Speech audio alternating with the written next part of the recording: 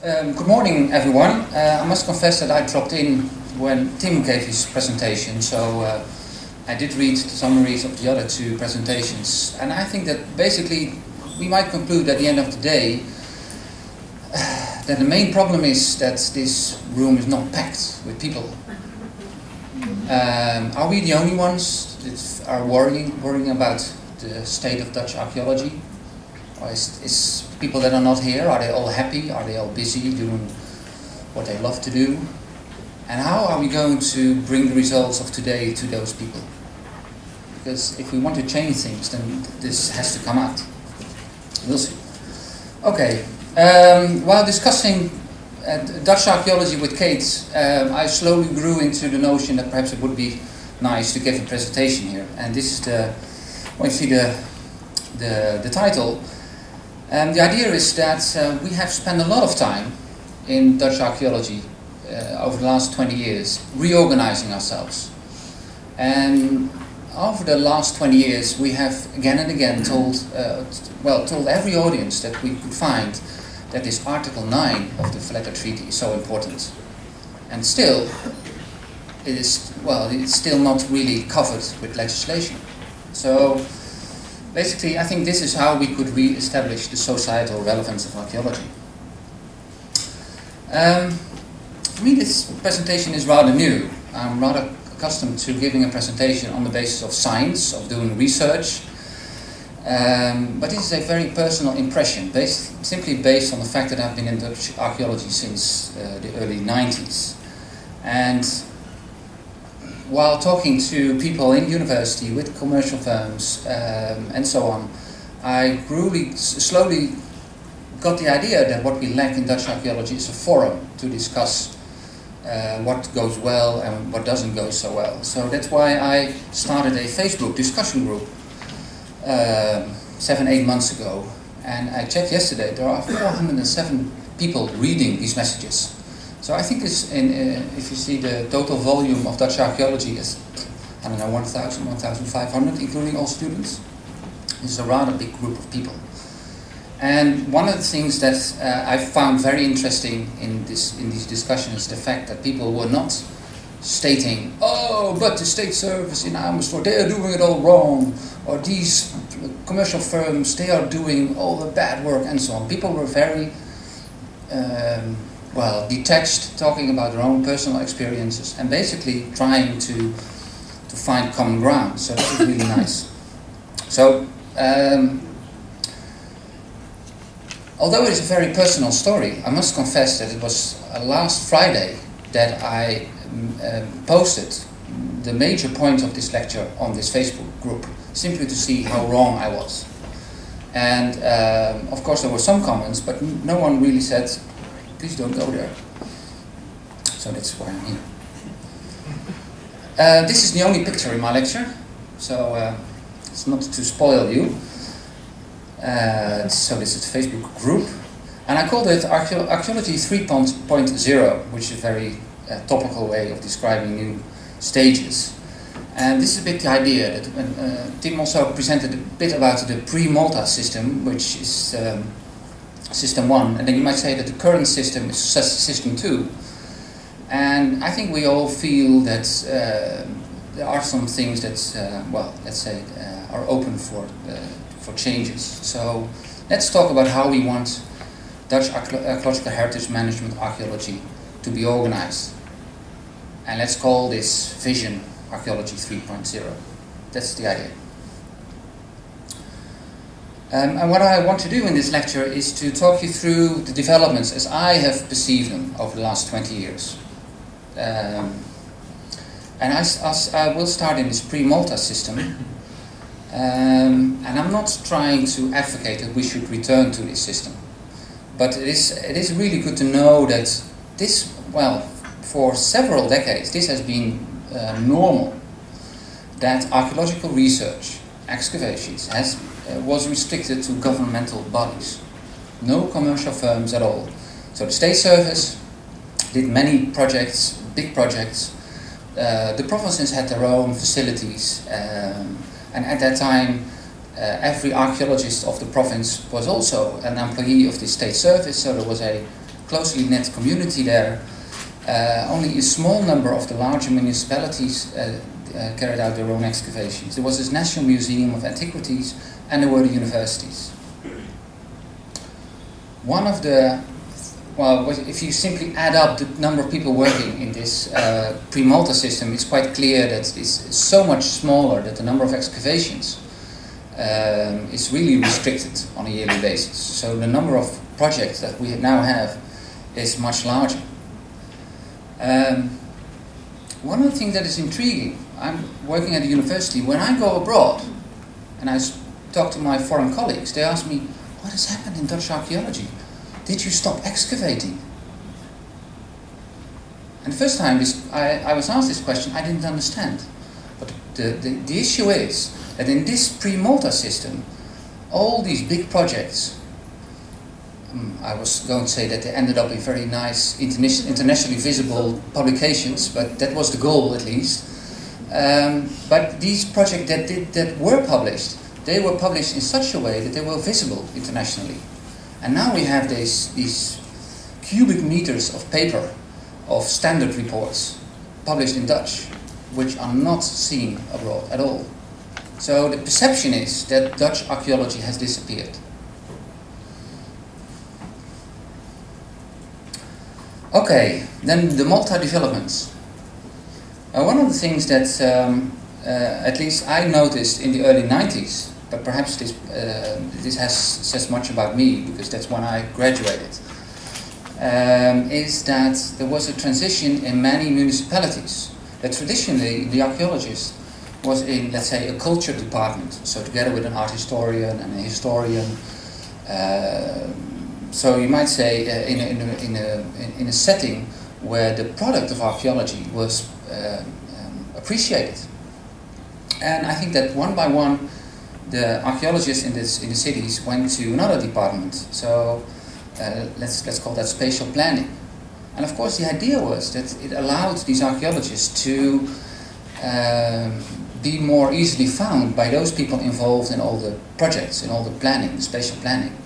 Which is really good, because that basically is the bottom line of how many projects start. So that's a plus. But it's also a negative result, because we then ended up in an environment in which our direct colleagues were not so much interested in our products.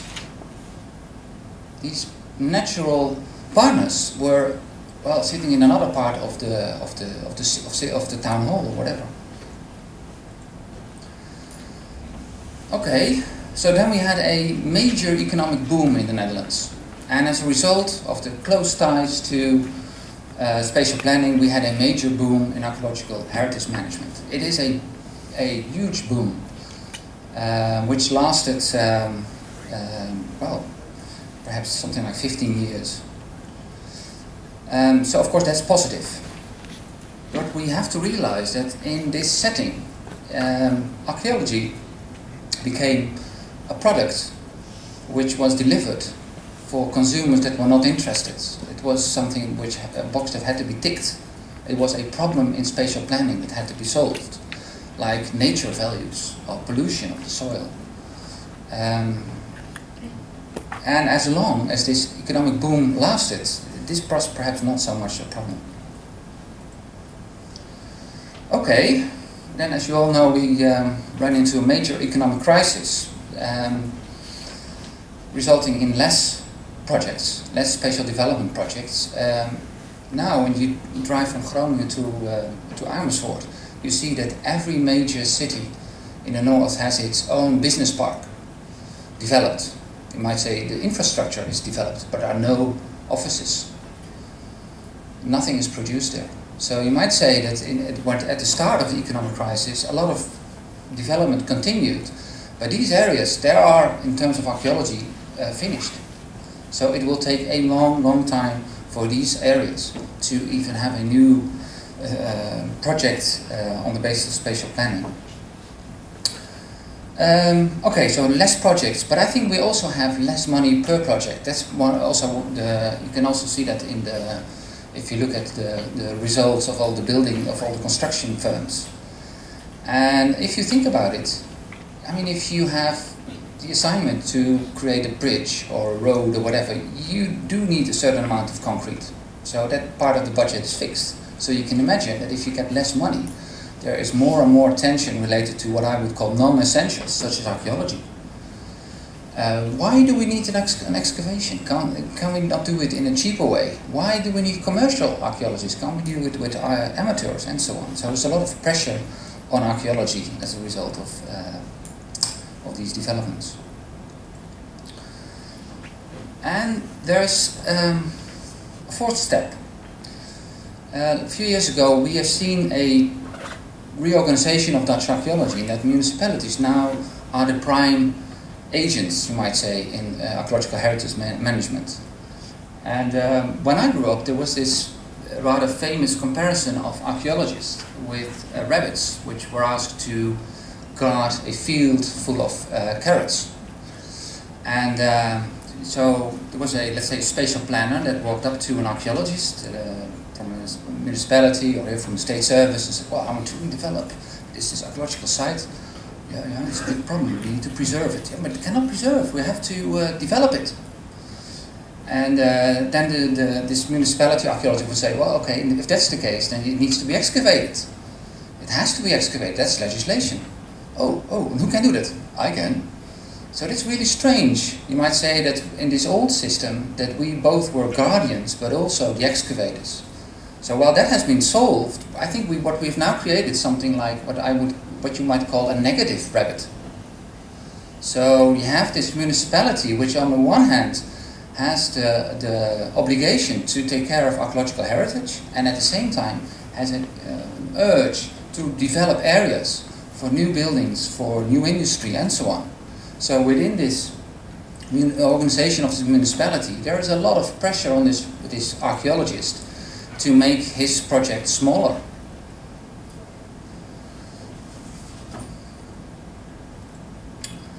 Okay, so I'm not that optimistic on the present situation.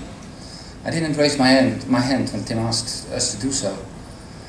I think for spatial planners, archaeology is a problem. It's not an asset. I've never been involved, at least in a project where the spatial planner said, well, what are we going to do with archaeology? I'm looking forward to your excavation.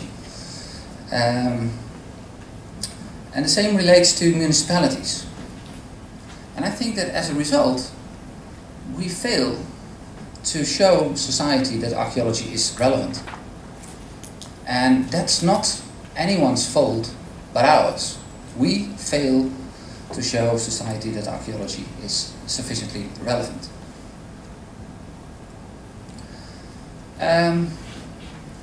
If you talk with people about this point, the first thing that everyone starts to think about is new legislation. Well, we need to reorganize Dutch archaeology and we have to make the rules stricter so that archaeology becomes more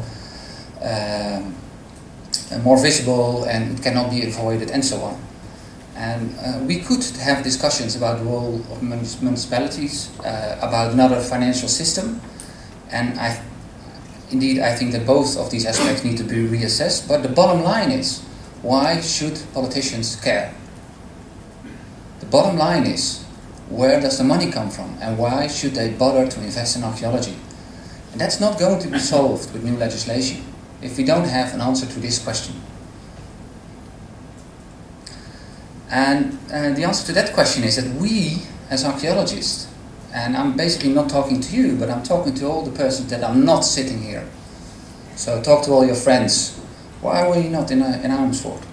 We need to convince society that archaeology is relevant.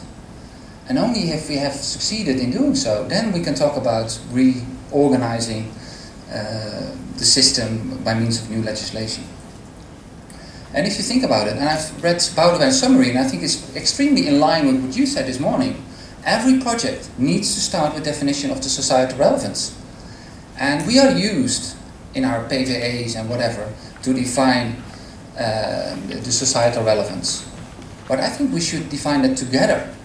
The train to Amersfoort, I only had written down define together with finance, but perhaps that's too easy, because if they're not interested, an archaeological project should be should add to the, let's say, the local or regional narrative.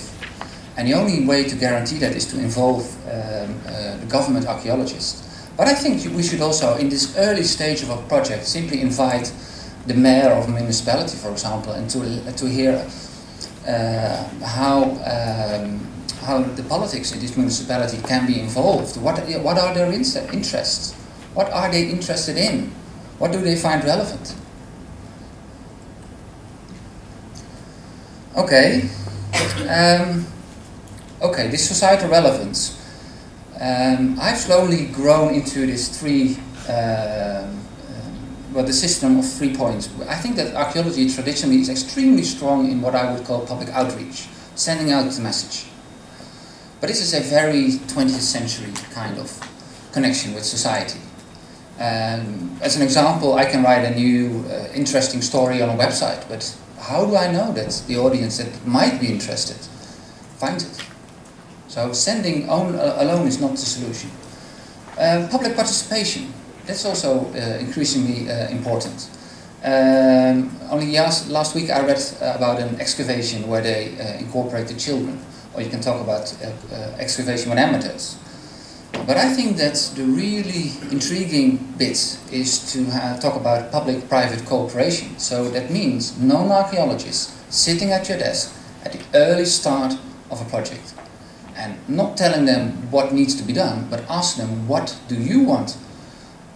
How can we reach your goals by means of an archaeological project?